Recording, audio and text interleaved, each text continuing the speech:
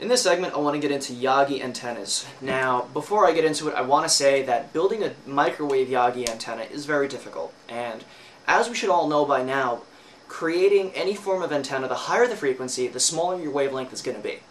Now, because we're in 2.4 gigahertz, everything has been down to like, a tenth of a millimeter, a half of a millimeter, something that's really hard to do, and with Yagi antennas, building them, especially with hand tools, are very difficult. Now, I don't want to discern you from this, but personally, I have not been able to get any kind of significant performance from a 2.4 gigahertz Yagi antenna.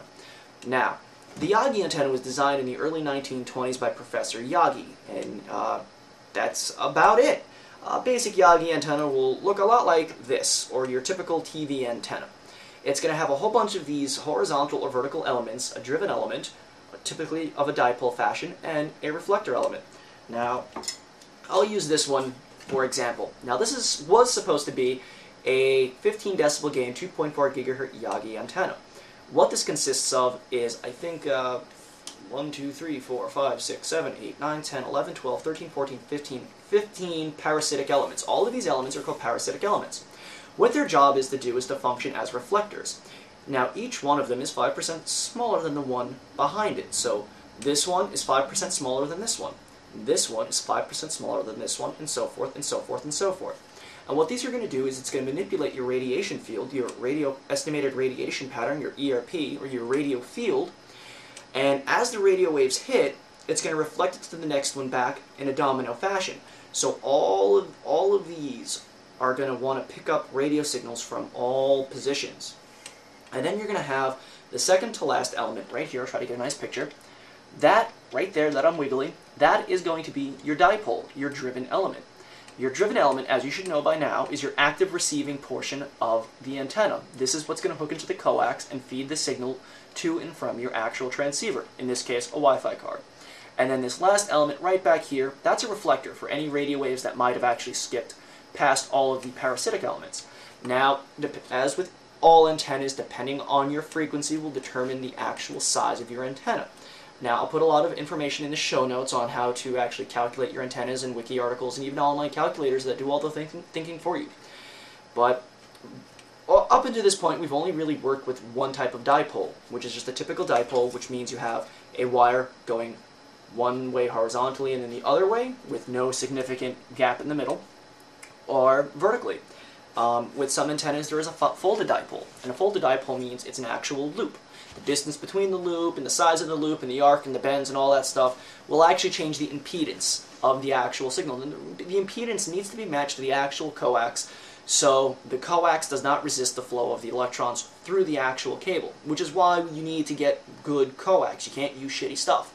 Now, this Yagi antenna was actually quite forgiving. This was designed for the amateur radio 70 centimeter band. It's beat up, it's fugly, and it's literally half-assed, but it works, and it works really well. It gives me 6 decibels of gain on the amateur radio 70 centimeter band, which falls in the 440 megahertz range. Each one of these parasitic elements is literally just, these two are parasitic elements right here. This is literally household electrical wiring. It's either 14 or 16 gauge copper wire, and it's literally just stapled to a piece of old wood. All of this junk was laying in my lab. Then we have a couple of a standard dipole that is matched to the center frequency, and then we have our back reflector right over here. And this will comprise a relatively portable Yagi antenna, and it feeds to my coax and down to my radio. And of course, because this is at 450 megahertz, and this is at 2,400, you can suspect if you were to make one of these 15 elements, it would come out to about roughly 6 feet long. It's not something quite handheld as a 2.4 gig. But the measurements on these are a lot more forgiving because it's a lower frequency and you can be off center frequency with your measurements. Now, as for building them, now I'll give you a couple of tips that I use for building all of my Yagis despite whether they work or not. Try to work with some kind of flat piece of wood. Now, it does not matter if your material, this piece right here, which is called the boom, which is the piece that holds all of the elements, is conductive or not. That'll just determine on which types of calculations you have to make. If you do have a conductive piece of material, that's electrically conductive, of course, a piece of metal, aluminum, steel, copper, brass, whatever. If it's electrically conductive, it cannot be touching your driven element. So folded dipole or not, you have to isolate your driven element from the conductive boom. This is why I typically stick with wood or plastic. It's just a lot easier to try to not get it to conduct. Now, any kind of wire will work. On this antenna, which is actually the exact copy of this. This was just made out of 3mm strips of aluminum. This was made out of 3mm diameter brass rod. I got that. You can get it at most hardware stores. If you don't have any, you could use, where is it? Old wiring you get out of your house, 16, 14 gauge solid copper wire. Or you could use old coat hangers, which is what I used for this little son of a bitch. Now, with this one was a pain in the ass because trying to drill holes on a round pipe completely straight with any kind of drill is extremely excruciating. It's very difficult to do. So if you can get some kind of square structure instead of a round wood, definitely recommended. So I got some old wood laying around the lab and I drilled all the holes. You can also use plexiglass, but plexiglass is a little flimsy and it really won't stand up to a lot of wind, so if you want to put it outside, it's really not going to hold up too well. But it's really good for handheld stuff because it's really light. As you can see, this thing probably weighs about 4 or 5 ounces. I mean, I can throw this thing across the room and no problem. This, on the other hand, weighs close to about 1.5 pounds. So, now, as for drilling the holes, I've actually created a kind of funky device. This is a typical router accessory attachment for my rotary tool, the Dremel, which, you know, most of you should have something similar.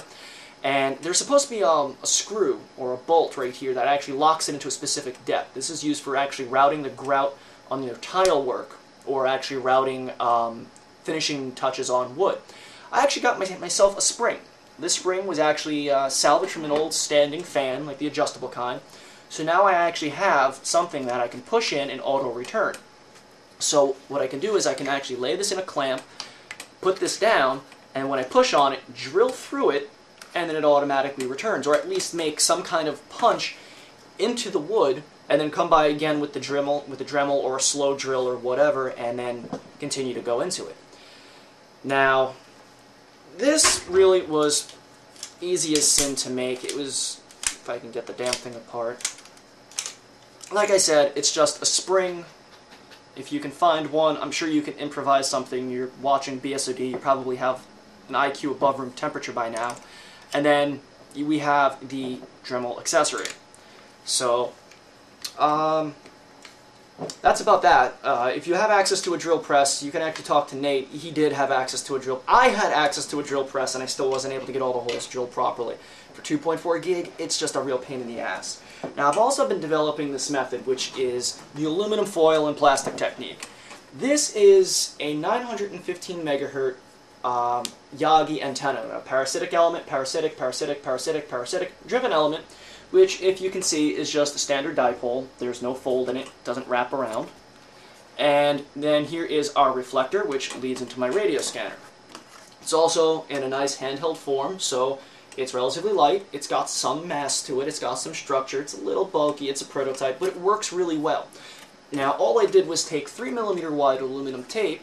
I calculated my antenna dimensions and the impedance level of the coax and what frequency I wanted it for, and I just used these strips of metal, precisely calculated, on the actual plexiglass, and I cut the plexiglass to shape. I have better pictures of this thing on my Picasso page. If you're interested, I can put links. As well as this son of a bitch right here. I mean, it's the same principle. It's just, the reason this one really didn't work primarily was because the tape itself had to be cut by hand, and it was cut wrong. So they're not all exactly 3mm widths. On this, it doesn't matter so much because it's a lower frequency. It's more forgiving towards mistakes. This, on the other hand, you got to be dead on. And then I know for a fact that the actual 5% width, increase of width on each one of the parasitic elements is not accurately measured. Now, I'm going to take another whack at this one. I have some more time in the next couple of weeks, and I'll post some conclusions on whether or not this 2.4 gigahertz design will or will not work. Right now, this does not work. Right now, for me, this does not work. Now, if you have access to machine shop tools or any kind of precision machine stamping tools, you're really patient with a Dremel, I'd really suggest tackling this project. If you're impatient like me and you really don't have the desire or the care to make such a large antenna, I mean, this thing is supposed to yield 15 decibels of gain. But then again, the biquad that I did a couple of segments ago, that will yield about 12 decibels of gain. The biquad is, in my opinion, easier to make. Its parts are more readily available. It's a bit more versatile. The Yagi, on the other hand, if you got access to machine shop manufacturing processes, can be easily mass-produced by the thousands, by the hour. It's just a matter of trying to get that folded dipole or your standard dipole isolated if you have an actual metallic conductive boom. So this will pretty much conclude my segment. I'll put a lot in my show notes. I really don't know what else to say. I really hope I didn't discern you from trying to make a Yagi antenna. But to tell you the truth, in my personal opinion, if you want a Yagi antenna for the higher frequencies like 2.4 gigahertz, you're honestly better off buying one professionally manufactured rather than trying to build it yourself. Go ahead and try it. If it works for you, congratulations. That's great. I'd really love to hear your build process. Take lots of pictures. Let us know how it goes. But for me, I think I'm done for it with them. 2.4 gigahertz Yagis, sorry. Too hard for me to make.